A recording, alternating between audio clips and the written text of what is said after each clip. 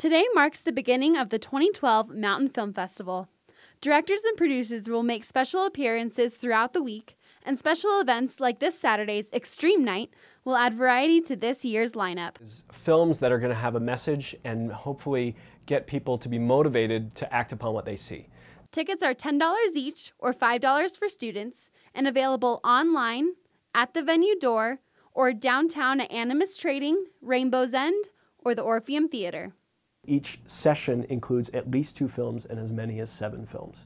So when you purchase tickets not for an individual film, but an individual session, which buys you entrance to all the films in that session. All proceeds will go to the Emerging Filmmakers Program, which brings workshops and opportunities in filmmaking to local high school students. I would love to see as much of the community out there as possible. You know, we do this with all volunteer staff. We aren't paid.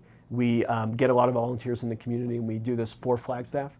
And so we hope that in return, Flagstaff comes out and supports the festival.